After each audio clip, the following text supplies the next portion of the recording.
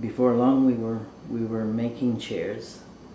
We had a basic model. We had replaced the box side frame with a triangle. Mm-hmm. One of the young women who was active in our group, who was our sewing expert, had come up with that triangular side frame, just simplifying things, make it more like a bicycle. Mm-hmm.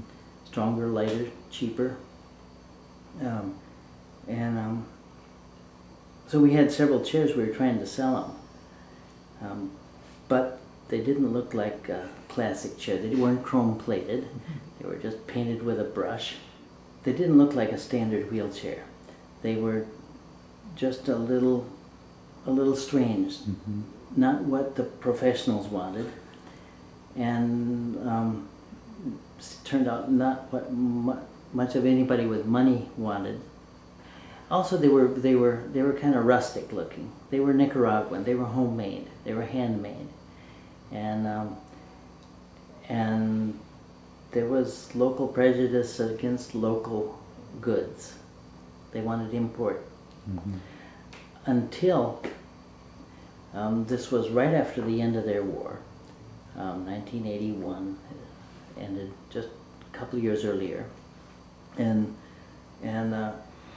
there was an organization of young disabled folks, mostly newly disabled folks, some from the war, some from polio, because the vaccines had not been distributed by the earlier government, and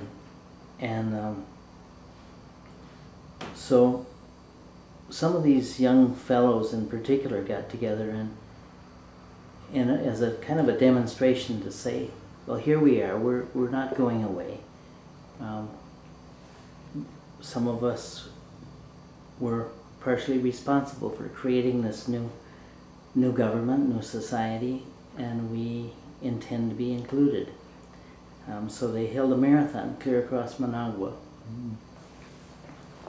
And it got a lot of press. It was a very good job of public relations. So one thing these young guys didn't plan on was that the young woman who had designed the mm-hmm. triangular side frame planned on entering as well. Mm-hmm. They had their old American chairs, 50 pounds, typical weight. She had her 35-pound Nicaraguan chair. Her chair had the lighter weight frame. It had far less weight on the front wheels. It had a longer wheelbase. It was stabler. It was easier to push. The ergonomics were better. Her seat was further back and lower down, so she could do a much better stroke on the hand rims. And she left them all in the dust. Within 2 weeks, they had sold 12 chairs, prepaid. Mm-hmm. And now, nearly 30 years later, that same shop is still cranking them out. Now there are 4 shops in Nicaragua, all making wheelchairs.